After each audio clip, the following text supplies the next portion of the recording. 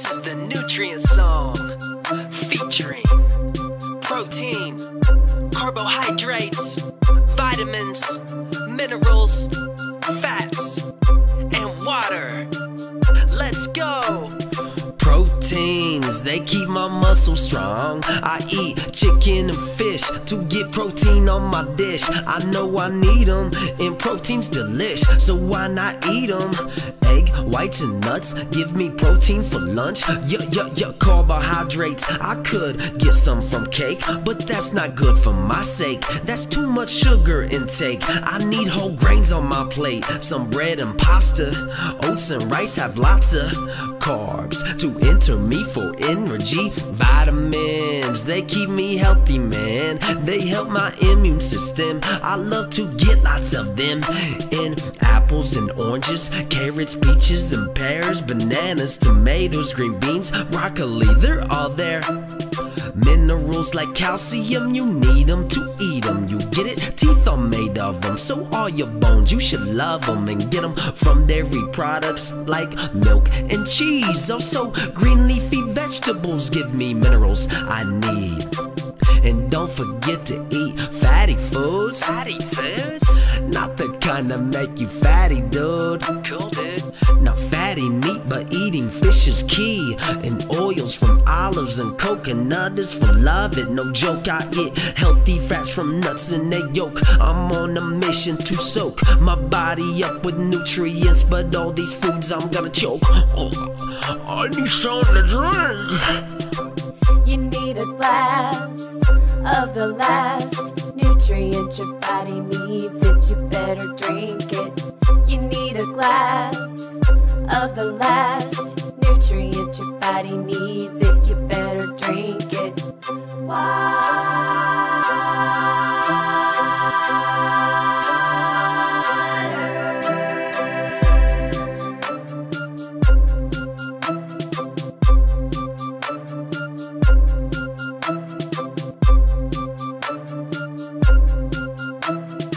Until next time, my friends, remember, eat right and play hard.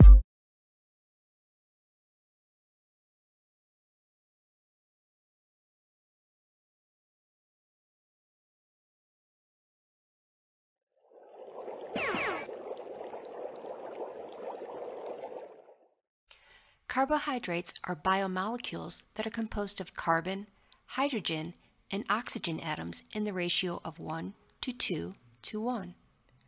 We can represent the proportion of these elements within carbohydrate molecules with the formula CH2O. Most carbohydrates are characterized as either monosaccharides, disaccharides, or polysaccharides. The term saccharide is just another word for sugar. The prefixes mono, di, and poly refer to the number of sugars in the molecule. Mono means one, so a monosaccharide is a carbohydrate made of 1 unit of sugar. The prefix di means 2, so a disaccharide is a carbohydrate made of 2 units of sugar.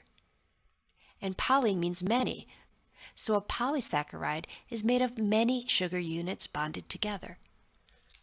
Let's talk about monosaccharides first. Monosaccharides are the building blocks, or monomers, of all carbohydrates. Common monosaccharides include glucose, fructose, and galactose. Glucose is by far the most abundant monosaccharide. It's water-soluble, easily transported through an organism, and is the energy source for cellular respiration and the production of ATP. Fructose is the primary monosaccharide found in fruits and plants, and galactose is the primary monosaccharide found in milk. All of these monosaccharides are 6 carbon sugars with the chemical formula C6H12O6. They can be depicted chemically as either straight chains or rings. Disaccharides are formed when monosaccharides are joined together through dehydration reactions, forming what are called glycosidic linkages. Common disaccharides include maltose, which is made up of 2 glucose molecules, sucrose, also known as table sugar, which is made up of glucose and fructose, and lactose, or milk sugar, which contains glucose and galactose. Polysaccharides are formed when glucose monomers link together to form long chains. These long chains of glucose units are ideal for storing energy. The chains can be straight or branched. Plants store energy in the form of amylose, which has straight chains, or amylopectin, which is branched.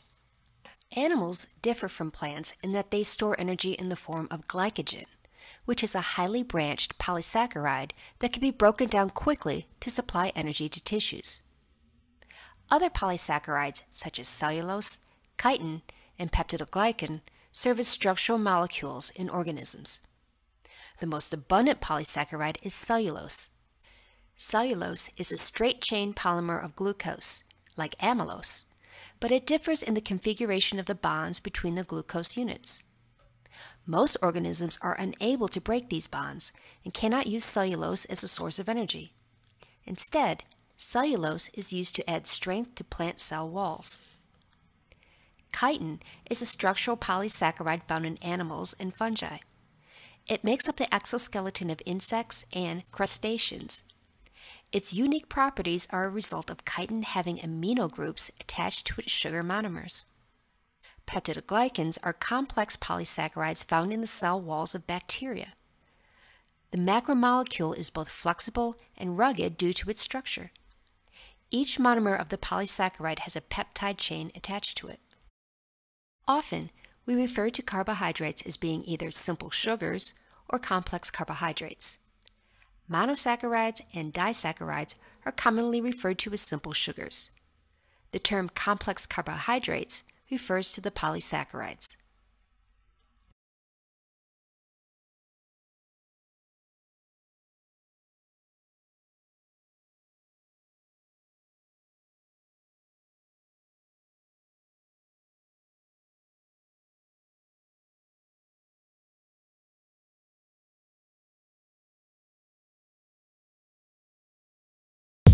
In this video, we will be going over protein.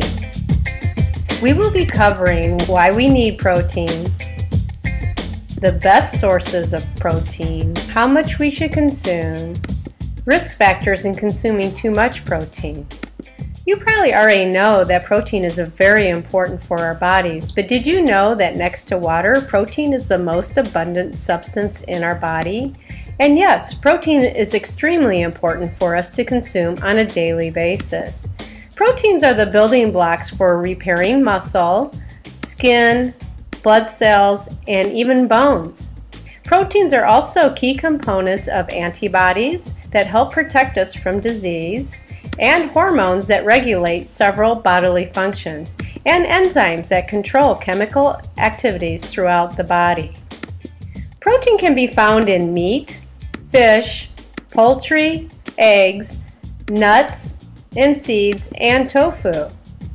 When you eat a protein such as an egg, your body breaks down the protein during digestion into amino acids. These are the building blocks that the body uses for its growth and repair. There are 20 different types of amino acids which make up the different proteins. They vary in size and shape and are used for different functions in the body. There are 9 essential amino acids. The word essential means that we must get these amino acids from eating other protein. There are also 11 non-essential amino acids. Don't let the word non-essential fool you. Our body needs these, but non-essential means that our bodies can produce these on their own, and it is not necessary to consume these in our diet. Our bodies need both essential and non-essential amino acids to perform correctly. Foods that have all 9 essential amino acids in the approximate amounts that our bodies need are called complete proteins.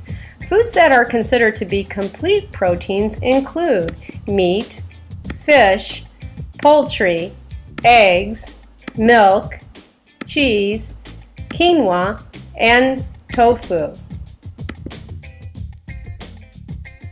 Typically, proteins from plant sources are considered incomplete proteins in that they do not contain all the essential amino acids. Foods that are incomplete proteins are nuts, grains, and legumes.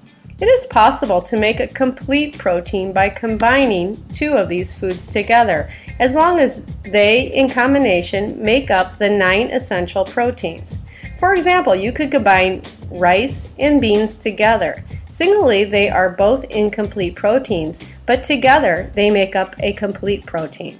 These are called complementary proteins, which means 2 or more incomplete proteins that when combined together make up a complete protein.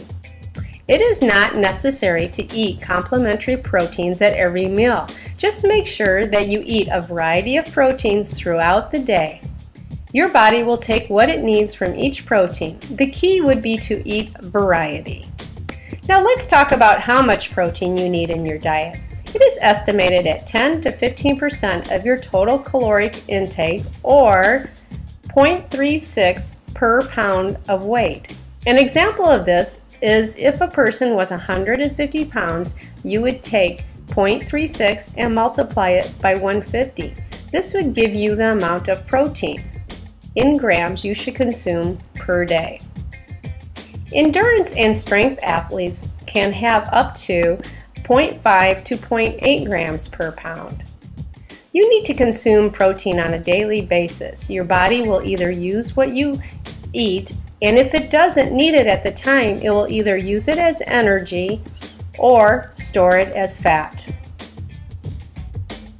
Keep in mind that your body is only capable of using approximately 20 grams of protein at a time, so you are better off eating smaller quantities throughout the day. A 3-ounce serving of chicken contains approximately 20 grams of protein. And to give you a better idea, 3 ounces of meat is approximately the size of your computer mouse. Likewise, if you have 1 cup of legumes, you will consume approximately 15 to 20 grams of protein. And a cup of milk has 8 to 12 grams of protein. Many students believe that by eating more protein they will build more muscle, since protein is needed to build muscle.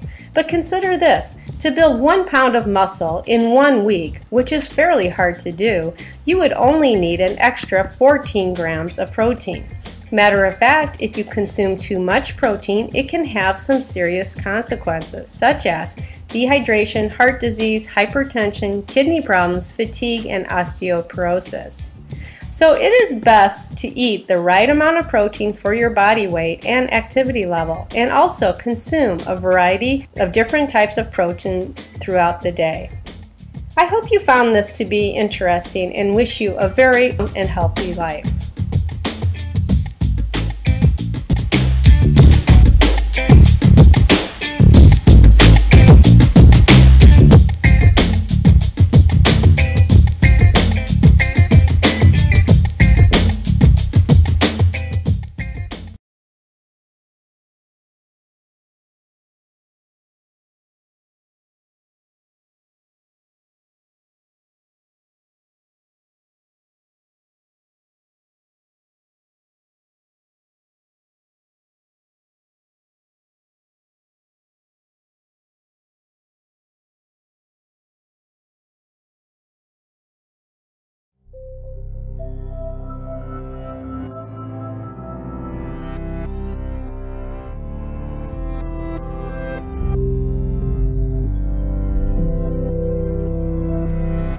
Olive oil is 100% fat. There's nothing else in it.